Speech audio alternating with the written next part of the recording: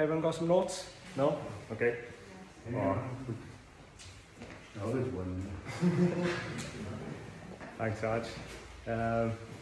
Okay, well, the notes come around. And before we invite Andrew to come, let's open up in a word of prayer.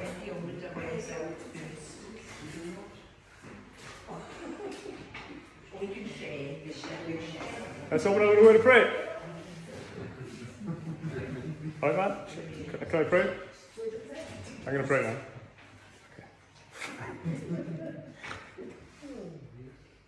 Father God, we are thankful for this day, for another opportunity for us to gather in this way. We're thankful that we can gather tonight, Lord, in peace and in safety. And we pray that you meet with us, prepare our hearts now to you from thee. Bless our brother Andrew for his faithful study, Lord, and speak freely through him now. In Jesus' name, amen. Amen. Amen.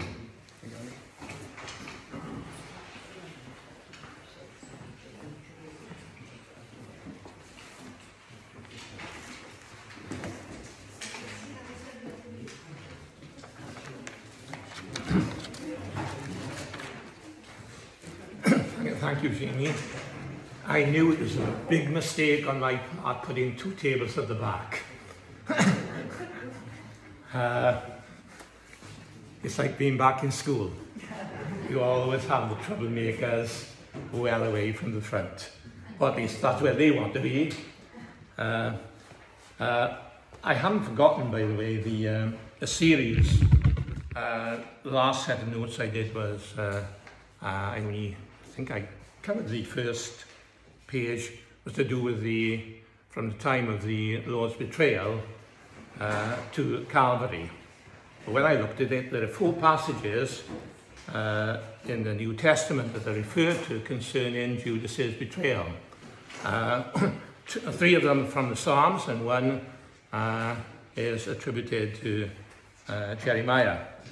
And we're only going to look at one of the Psalms concerning Judas, is Psalm 69, but we'll take as our reading part of Acts chapter 1. The first part of Acts, Acts chapter 1, is taken up with the Lord's last teaching to the disciples during the 40 days after the resurrection. And then Acts 1 records his ascension into glory. And we read from Acts chapter 1 and verse 10, and then we'll turn to Psalm 69. Acts 1 and verse 10. We'll go back to verse 9, Acts 1 verse 9. And when Jesus had spoken these things, while they, that is the disciples, beheld, he was taken up, and the cloud received him out of their sight. And while they looked steadfastly towards heaven, as he went up, behold, 2 men stood by them in white apparel, which also said, Ye men of Galilee, why stand ye gazing up into heaven? This same Jesus, which is taken up from you into heaven, shall so come in like manner as ye have seen him go into heaven. Then returned they unto Jerusalem from the mount called Olivet, which is from Jerusalem a Sabbath day's journey. And when they were come in, they went up into an upper room, where abode both Peter and James, and John and Andrew, Philip and Thomas, Bartholomew and Matthew, James the son of Alphaeus, and Simon Zelotes, and Judas the brother of James. These all continued with one accord in prayer and supplication with the women, and Mary, the mother of Jesus, and with his brethren. And in those days Peter stood up in the midst of the disciples, and said, the number of names together were about 120, Men and brethren, this scripture must needs have been fulfilled, which the Holy Ghost by the mouth of David spake before concerning Judas, which was guide to them that took Jesus. For he was numbered with us, and had obtained part of this ministry. Now this man purchased the field with the reward of iniquity, and falling headlong, he burst asunder in the midst, and all his bowels gushed out. And it was known unto all the dwellers at Jerusalem, insomuch as that field is called in their proper tongue Akeldama, that is to say, the field of blood.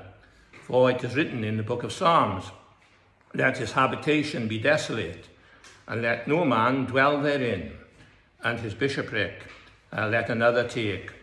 Wherefore of these men which have accompanied with us all the time that the Lord Jesus went in and out among us, beginning from the baptism of John unto the same day that he was taken up from us, must one be appointed to be a witness with us of his resurrection. And they appointed two, Joseph called Barsabbas, who was surnamed Justus, and Matthias. And they prayed and said, Thou, Lord, which knowest the hearts of all men, show whether of these two thou hast chosen, that he may take part of this ministry and apostleship, from which Judas by transgression fell, that he might go to his own place. And they gave forth their lots, and the lot fell upon Matthias, and he was numbered with the 11 apostles. If we come back to verse 16, Peter says in that verse, Men and brethren, this scripture must needs have been fulfilled. He's referring to two psalms. For example, in verse 20 is a composite, if you like, of two verses, or parts of two verses, one from Psalm 69, which we'll look at in a moment, and the other from Psalm 109. But what is interesting in verse 16, notice what Peter says. Psalm 69 is written by David, but Peter in verse 16 says that David spoke by the Holy Spirit. And he spoke by the mouth of David concerning Judas, who was guide to them that took Jesus. And we'll turn to Psalm 69 because in the first place, Psalm 69 deals with David's sufferings. Commentators are divided as to whether Psalm 69 speaks about David's sufferings when he was on the run from Saul. Personally, I think that is more likely. Others say no, it was when he was fleeing from Absalom. Both were occasions of great suffering, of great personal agony for David. And yet, in David's sufferings, he composes this psalm, and the Holy Spirit takes hold of David's thoughts and words, and what David says initially concerning himself goes way beyond David's own sufferings. David might not have known who exactly was going to die for his sins. Certainly, we are told in the book of Acts he was a prophet, and he spoke, for example, of the resurrection of the Lord Jesus. Psalm 16, Thou wilt not leave my soul in hell or Hades, neither wilt thou suffer thine Holy One to see corruption. Both Peter and Paul, on different occasions, argued that David could not possibly have been speaking about himself, because he did die, he did see corruption. His body, his grave, was a witness to the fact that David, like all of us, unless the Lord comes, died, and his body, it was dust to dust, as the Lord had decreed. But David, in this psalm, Psalm 69, we're not going to look at the whole psalm, but it's all on the sheet that I produced, especially the highlighted verses we look at. Psalm 69 can be divided into three sections. The largest section concerns the sufferer, that is the Lord Jesus Christ. And that goes down as far as verse 21. And then from verse 22, we have the sentence, God's sentence upon Israel for rejecting their Messiah. And that goes down to verse 28. And the last part of the psalm deals with salvation, particularly the salvation of Israel. You notice how the psalm begins, Save me, O God, for the waters are coming unto my soul. I sink in deep mire. Literally, in the Hebrew, it's the mire of an abyss. David wasn't necessarily speaking literally, but the picture is that of a man in a quagmire. The more he strives to get out of it, the more he finds himself sinking. And David, on the run from Saul, was in desperate trouble. And he likens his sufferings, he likens the persecution of Saul and those who prepared to take Saul's money to hand David over to him. he likens his situation to a man who is drowning, and there seems to be no prospect. And he says in verse 3, I am weary of my crying, my throat is dried, mine eyes fail while I wait for my God. And we're not going to look at the psalm in the context of David's suffering, but the Holy Spirit, as I've said, takes David's experience, and he who knows the end from the beginning looks on to a time when a greater than David, David's greater son, would suffer far, far more than David ever did. And if we come to verse 4, you notice that that's the first quotation in the New Testament from this psalm. Maybe I should have said earlier that Psalm 69 is the most quoted psalm in the New Testament, but one. And I wonder if anyone can hazard a guess as to which psalm is quoted more than Psalm 69. I will give you a clue. It's another messianic psalm. 23. Sorry? 23. One out. It's the one before it. The psalm that begins, how does Psalm 22 begin? My God, why hast thou forsaken me? Interesting that Psalm 22, Psalm 69 are the two psalms most quoted in the New Testament, and they both deal with the sufferings of Christ upon Calvary. Take Calvary away, deny the redemptive work of the cross, and we might as well shut up shop, so to speak. If Christ did not die for our sins, then what does Paul say? If he didn't die and rise again, we are of all men most miserable, most to be pitied. But in verse 4, the Lord Jesus quoted this in the upper room. They that hate me without a cause. The quotation actually is from John 15. It's in the second column on the first side of the sheet. The Lord Jesus is in the upper room, and he's speaking to his disciples, and he tells them, well, we know how John 14 begins, let not your heart be troubled. The Lord had told them that he was going to leave them. But he said, although I'm going to leave you, I will send another comforter, one like myself, the Holy Spirit, and he will bring all things to remembrance. And there were many things that the Lord Jesus said that the disciples did not understand. But the Lord in the upper room spoke to them and said of the Holy Spirit, he will teach you, he will guide you into all truth. And then, because the Lord Jesus never did anything in secret, he said that to Pilate. He said, why askest thou me? In secret that I said nothing. The Lord Jesus, faithful in every detail, warned his disciples that their ministry was going to involve them in persecution. And at the end of John 15, he says, don't marvel, don't be surprised if the world hates you. It hated me before it hated you. He said, if I had not come, they would have had a cloak for their sin. But he said, because I've come, because I've revealed the Father, they've hated me, and they've hated my Father, and their sin has been exposed. He says that in John 15, verse 22. And then he goes on in verse 23, he that hateth me, hateth my Father also. If I had not done among them the works which none other man did, they had not had sin. But now have they both seen and hated me, both me and my Father. And notice verse 25. The Lord Jesus says that his enemies, even in their hatred of himself, unwittingly were fulfilling the scripture. The Lord Jesus was not taken aback. He was not taken by surprise by the murderous enmity of the religious leaders.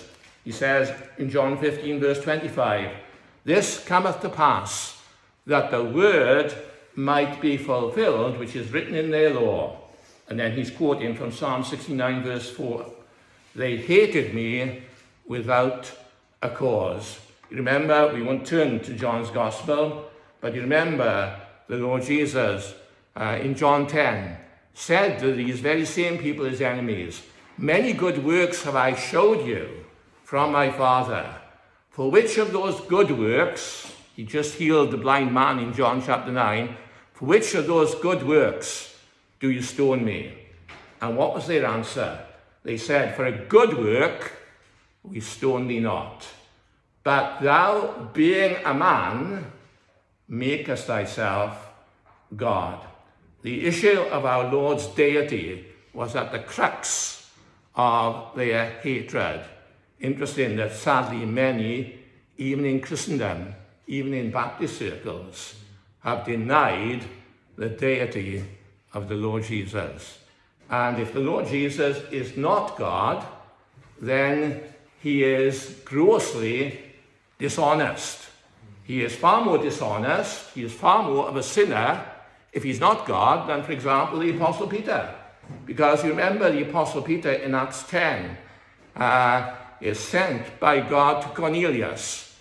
And as soon as Peter gets into Cornelius' house, what does Cornelius do? He falls at his feet to worship him. And Peter, to his credit, says to Cornelius, "Stand up," he says, "because I'm a man just like yourself." What about the angel that gave the revelation to John the Apostle? At the end of of the book of Revelation, John falls at the feet of this mighty angel, and the angel says, "No, I'm just a witness to the glory of the Lamb of God, just like your brethren, the prophets." The point I'm making is that Peter and the angel and others, Paul, for example, at Lystra in Acts 13, protested because the people of Lystra thought he was Mercury and Barnabas was Jupiter, and they brought out sacrifices to offer. And Paul says, "Men of Lystra, stop doing it." He said, "We men of like passions unto you. We come here to preach that you should turn from these vanities. We are not God, but we've come to proclaim the God who bears witness to himself, because he sends the rain, his sun shines, we are men." Those people, Peter, Paul, Barnabas, the angel, they were quick to tell people, "We are not God. Don't you dare worship us. You worship him." If the Lord Jesus was not God, then he accepted worship when he had no right to do so. 8 days or a week after the resurrection, you remember Thomas, when the Lord said, "Thomas, look at the wounds. Thrust your hand into my side. Feel the print of the nails." And what was Thomas's reaction? "My Lord and my God." And the Lord commended Thomas, because the Lord said, "Thomas, because you've seen me, you have believed." What had Thomas believed? Well, what he just said, that Jesus was his Lord and his God. Here was Thomas, a devout Jew, who until he was called to follow Jesus, worshipped the God of Abraham, Isaac and Jacob, and yet he says to the carpenter from Nazareth, "My Lord and my God." And the Lord didn't say, "Thomas, now you've gone too far. I'm just a man like any of the prophets." He accepted the worship, and he said, "Thomas, you believed because you saw. Blessed are they who have not seen and yet have believed." Believed what? Believed the very thing that Thomas believed, that Jesus of Nazareth was both Lord and God. That's what Peter preached on the day of Pentecost. "Let all the house of Israel know that God hath made this same Jesus, whom he crucified, Lord and Christ." And so, verse 4 is the first quotation from Psalm 69. The Lord Jesus said, their very hatred is a fulfillment of God's law. You know, it's easy to say it, especially if we are not suffering as much as maybe others are, for example, Christians in Nigeria. But how often has Pastor emphasized that nothing takes God by surprise? The very worst that could happen to the Saviour, he accepted it because he knew he was fulfilling Scripture. But what an indictment of the children of Israel. They hated him without a cause. But if we go further into Psalm 69, we're not going to look at the whole psalm. You notice verse 7, 8 and 9 are quoted in the New Testament. Verse 7 is similar to verse 9. So let's look at verse 8. The Lord Jesus, the psalmist says of himself, I have become a stranger to my brethren, an alien unto my mother's children. That was true in the sense of David because he had to flee from Bethlehem. And in fact, things got so bad for David, he was so afraid of Saul's hatred that, you remember, we won't turn to 1 Samuel. He arranged for his father and mother to leave Bethlehem, to leave Israel, and to take refuge in the country of Moab. Why Moab? Well, David had, if you go back far enough, David had relatives in Moab, didn't he? His great-grandmother was Ruth the Moabitess.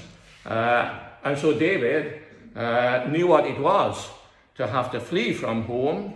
And one wonders, in the light of verse 8, how many of his brothers were actually prepared to stand by him. We know at least one brother, Eliab, was jealous when David went to fight against Goliath. But how appropriate it is of the Lord Jesus, and I've included John 7. It's not actually a quotation, but in John 7, the Lord Jesus was about to go to the Feast of Tabernacles, and it's quite clear that his brothers were totally unsympathetic. They said, well, if you are a great one, if you are a great miracle worker, why don't you go up early to the feast? The crowds will be there. Why don't you seize the opportunity to do as many miracles as you can? Verse 4, any man who wants to be known does not do things in secret. What a wrong idea they had. The Lord Jesus did not come to be popular. He did not come to proclaim himself. He came to glorify the Father. He said so in John 17, Father, the hour is come. Glorify thy Son. Why? That he might also glorify thee. And John 7 verse 5 says, neither did his brethren believe in him. Interestingly, I wonder, is that why in Acts 1, the passage we read, it says that in the upper room, the 11, I almost said 12, but I'll say 11, the 11 disciples were there. Judas, of course, wasn't. And it singles out the women, Mary, the mother of the Lord, and his brethren. Those same brothers who in John 7 did not believe in him, by the time of the Lord's ascension, they had come to be believers. I wonder why. Well, we know that the Lord appeared to one of those brothers from 1 Corinthians 15. He appeared to James, the Lord's brother. And James, almost certainly the writer of the epistle, an unbeliever at the time of John 7. But by the grace of God and because of the resurrection, he and his brothers became a believer. But verse 9 is quoted in two different passages. Let's look at verse 9. This too was fulfilled in the life of the Lord Jesus. The zeal of thine house hath eaten me up. As far as David is concerned, even as a young boy, a young lad, David was zealous for the house of God. One of the cutting comments that he had to endure when he was fleeing from Saul, there were those, he says so in 1 Samuel, you find it in chapter 24, and then in chapter 26. In those two chapters, David spares Saul's life. And he says to Saul in chapter 24, why do you listen to those who slander me? those who have said to me, David, you have no portion in the Lord's inheritance. Get out of Israel, go and serve other gods. What a cruel comment to make to someone who, from a very early age, loved to have fellowship in the house of God. He wrote Psalm 23, of course. I will dwell in the house of the Lord all the days of my life. And David was zealous for the house of God. We won't turn to 1 Chronicles, but during the last years of his reign, he committed a vast portion of his fortune for the building of the temple. In fact, he went out of his way to collect silver and gold in abundance. So all Solomon had to do was to find the workmen to build the temple. All the materials David, as well as others, had assembled. But if David was zealous for the house of God, the Lord Jesus Christ, far more so. We won't turn to John 2, but I've included some of the verses at the bottom of the second column.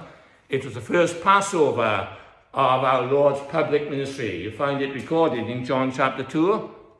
The Lord Jesus goes up at about the age of 30 to Jerusalem to keep the Passover, as was commanded in the law of Moses. And on that occasion, he cleanses the temple.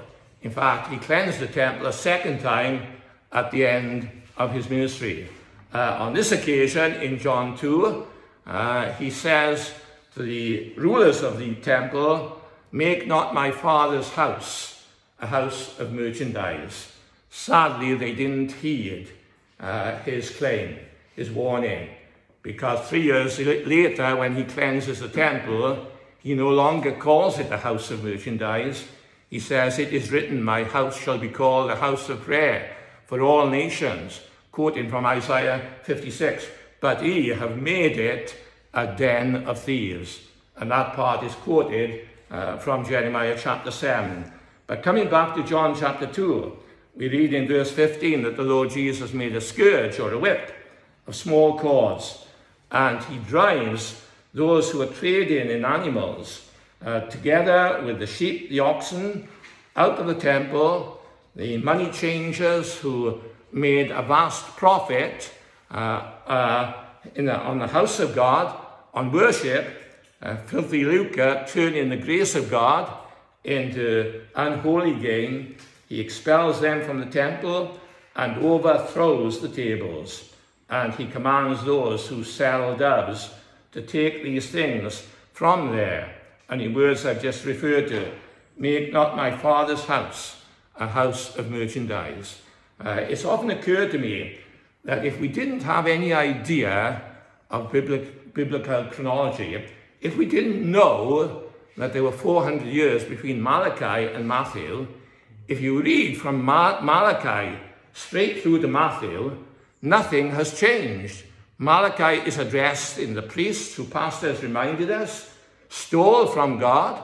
They twisted the law of God and put their own tradition in place.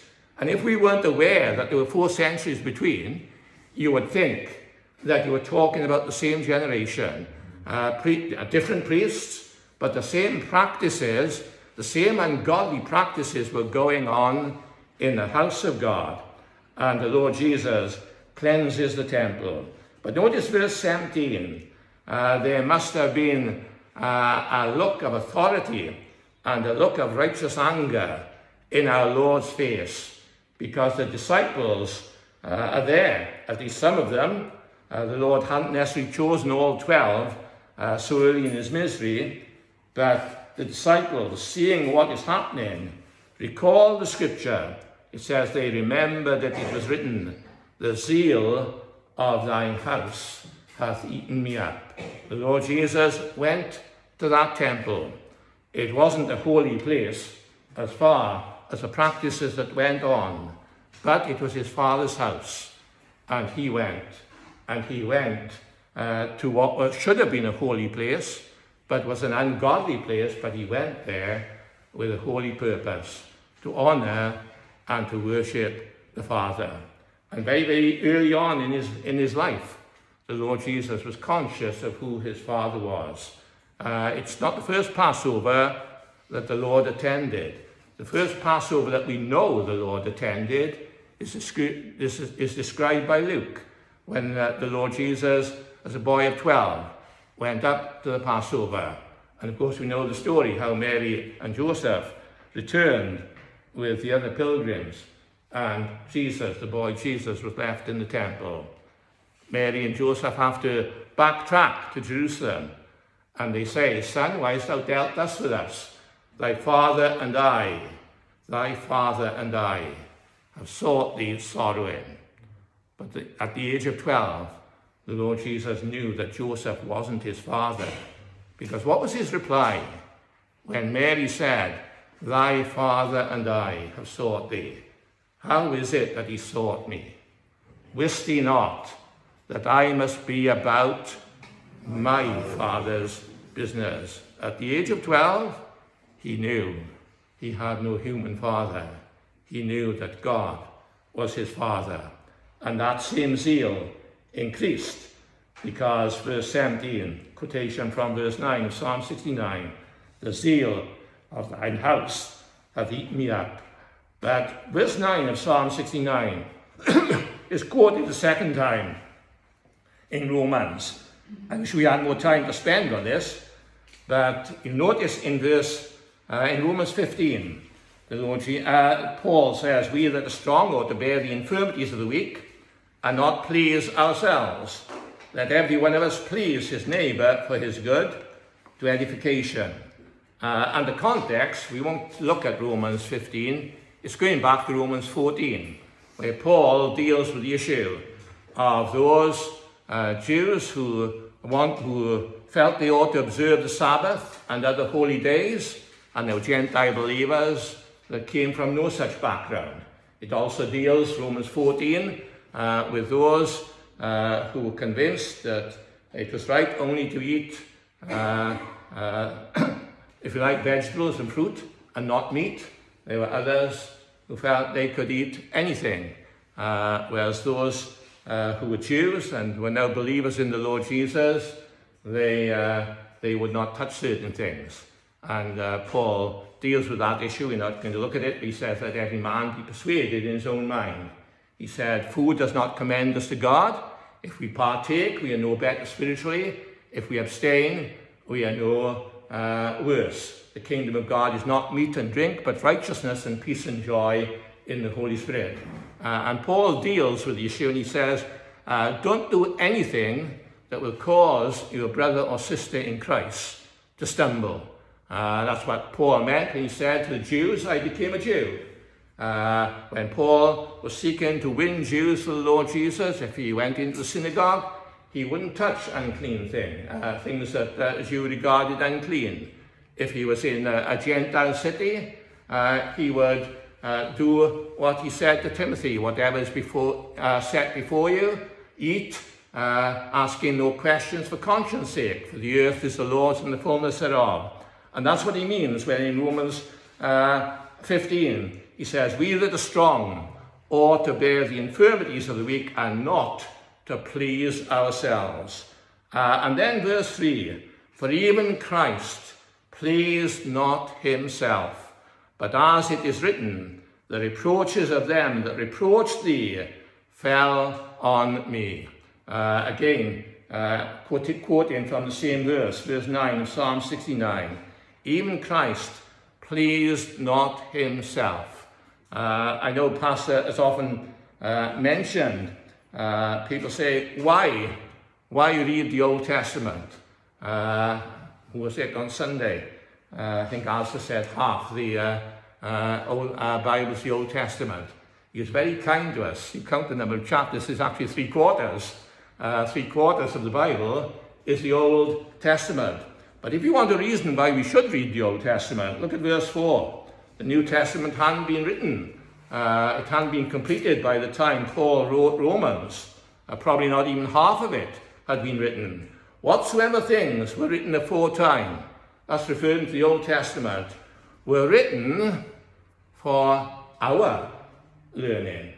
When God caused the Old Testament to be written, it wasn't simply just for the generation of Jews that was alive when our Lord was on earth, exercising his earthly ministry. Paul says, whatsoever things were written for our learning. Why? That we, through patience or perseverance and comfort of the Scriptures, might have hope. Interestingly, and I don't want to steal Pastor thunder, you can apply that to the book of Job. It's part of the Old Testament. Job was written that we might learn from Job that through perseverance and comfort, and it doesn't mean comfortable circumstances, it means being comforted, being cheered, being encouraged by those who have gone through those circumstances. The word comfort really means to strengthen with. That's the root word of it. It doesn't mean to be at ease. It's totally lost its original meaning. In the King James Version, comfort means to strengthen somebody with either what you say or do. You exhort them. And Job and the rest of the Old Testament was written that we, through comfort and patience from the Scriptures, might have hope.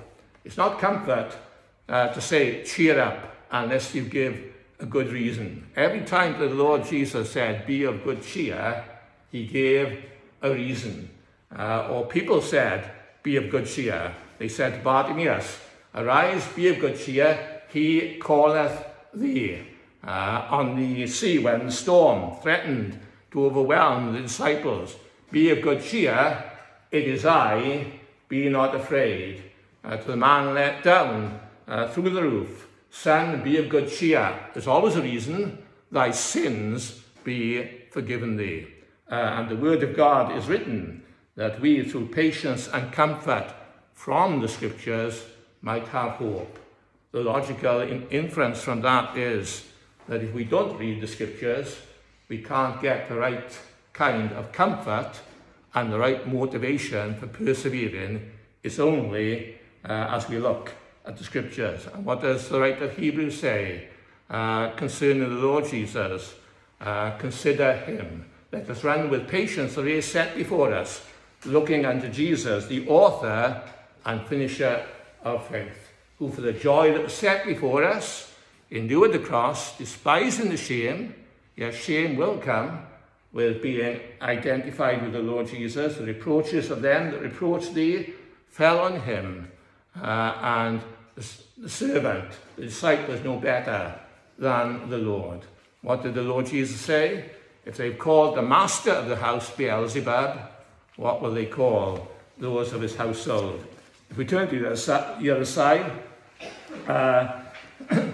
there are other scriptures, and we look at them briefly.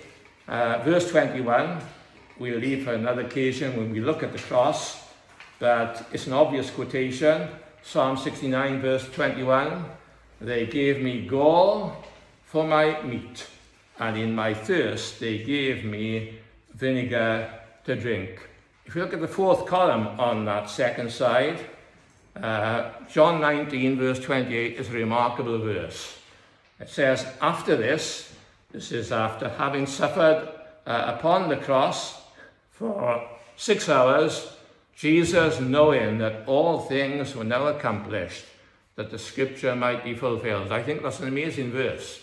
When you consider how agonizing a death crucifixion was, and the Lord had been on that cross for 6 hours, yet he had such a clear mind that he knew that he had fulfilled everything that the Old Testament scriptures had said, had written concerning him, except for one thing.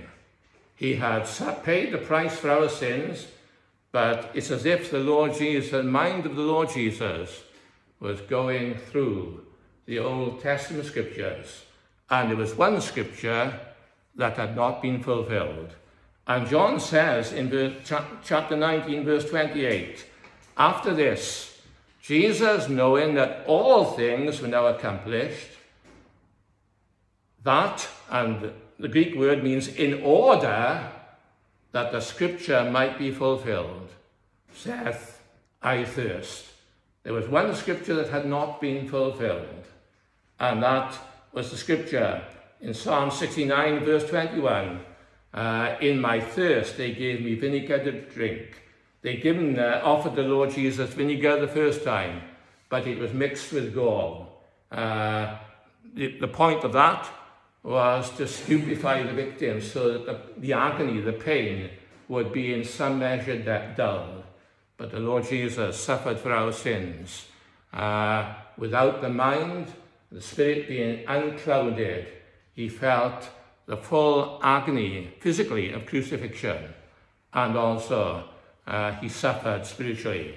I can't even begin to enter into the words of Isaiah 53, when thou shalt make his soul an offering for sin. How many sins have I committed? How many sins have you committed? How many millions of people have lived down through the centuries since our Lord's death and for 4,000 years before that? And it almost boggles the mind to think that Scripture says he died not only for our sins, but he died for the sins of the whole world. The hymn writer is right when she says, we may not know, we may never know, we cannot tell what pains he had to bear, but we believe it was for us. He hung and suffered there. And I think John 19, verse 28, it's amazing that one scripture, you and I might say, well, if the Lord Jesus had paid the price for our sins, because straight after this he cries, it is finished. If he had paid the price for our sins, was it any big deal if he didn't take the vinegar that was offered to him at the end? But the word of God mattered so much. God's character is bound up with his word, and the word of God mattered so much, even in the smallest detail, to the Son of God, that he saw to it that it was fulfilled. And in the fifth cry, he says in John 19, verse 28, I thirst. And he said it, that the scripture might be fulfilled. And we read in verse 29, now there was set a vessel full of vinegar. They filled a sponge with vinegar, and they put it upon his mouth, put it upon his hyssop, and put it to his mouth. And when that scripture had been fulfilled, because that's the force of verse 30, when Jesus therefore had received the vinegar, then he said, it is finished. It didn't say what is finished. It simply means accomplished. Personally, I think there was more than one thing accomplished. The price of our redemption certainly was accomplished. But in the context of John 19, I think the word it refers to the scripture as well. He said it, that the scripture might be fulfilled. And when he said, it is finished, he was really repeating what he'd said in John 17. He said, I have finished the work. I have glorified thee on the earth. And in anticipation of Calvary, he said, I have finished the work that thou gavest me to do. You can't say you've finished the work now if there's another day or two to come, because our best plans can go astray. But the Lord Jesus could say that even before he died, I have glorified thee on the earth. I have finished the work which thou gavest me to do. I had hoped to get on to verse 22, but I think that's going to have to wait for another occasion. But in closing, there's a lovely hymn. I don't know whether you've ever sung it in Bethany. Steve would know it. The chorus goes, there's life for a look at the crucified one. And there's a verse of that hymn that says, I think it's by Charles Wesley, as far as the unbeliever is concerned, then doubt not thy welcome, since God hath declared there remaineth no more to be done, because once in the end of the age he appeared and completed the work he'd begun. He began that work in the Garden of Eden, when he said to the serpent, the woman's seed shall crush your head, you will crush his heel, and that was accomplished at Calvary, where the Lord Jesus triumphed over principalities and powers, and he paid the price. That means heaven is open to you and to me and to everyone that will put their faith in the Saviour. I'll end there. I'm taking more time, and I'm aware that that clock is a few minutes slow. Thank you, Brian.